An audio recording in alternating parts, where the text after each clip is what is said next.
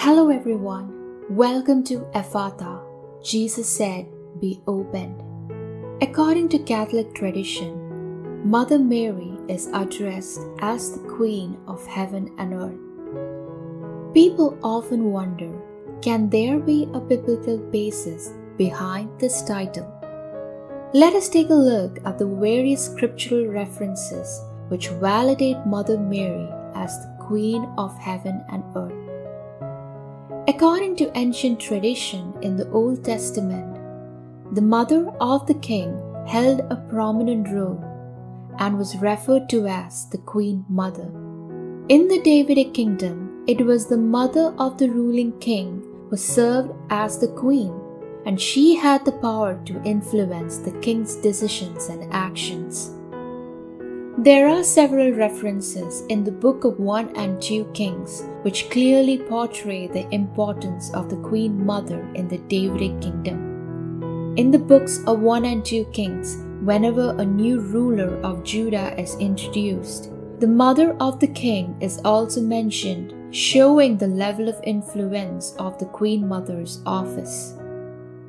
The most prominent example is that of King Solomon and his mother Bathsheba, who was the wife of King David. While Bathsheba had a humble attitude during the reign of her spouse King David, she was elevated to the role of the Queen Mother during King Solomon's reign. When Bathsheba visits King David in his chamber to remind him that he had promised that Solomon would be king after David's reign, she bows before David and shows her respect. Whereas, when she approaches Solomon with a request after he is made king, Solomon rises and bows before his mother and makes her sit on his right. The respect King Solomon shows to his mother and being made to sit at the right hand of the king portrays the significance of Queen Mother's role. Moreover, when she says that "I have a request of you," King Solomon replies back and says, "I will not refuse you." Jesus Christ, his Son, the King of Kings. The angel Gabriel proclaimed to Virgin Mary, who was betrothed to a man of the house of David, that Jesus, her son, will be great and will be called the Son of the Most High. The Lord God will give him the throne of his father David, and he will reign over Jacob's descendants forever. His kingdom will never end. This shows the royal significance of Mother Mary's role as the eternal Queen Mother, as she bore Jesus Christ, and Jesus Christ is a king of the Davidic lineage. Also being the Son of the Most High, Jesus Christ is the Lord and the King of all things, and his kingdom will never end.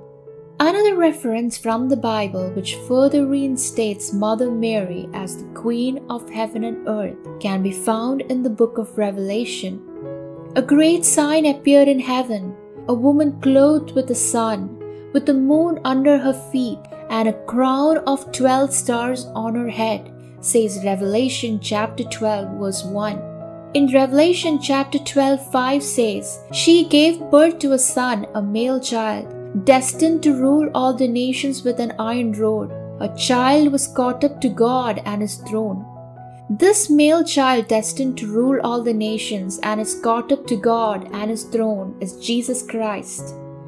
The woman clothed in the glory of the Son and who brought forth a child who will rule all the nations is Mother Mary. She wears a crown of 12 stars which represent the 12 tribes of Israel and the 12 apostles. And she is the Queen Mother, the mother of the eternal King Jesus Christ, and hence she is the Queen of Heaven and Earth. Hail, Holy Queen, Mother of Mercy, please pray for us. Thank you guys for listening, and you can watch similar videos on our YouTube channel, Ephatha Catholic.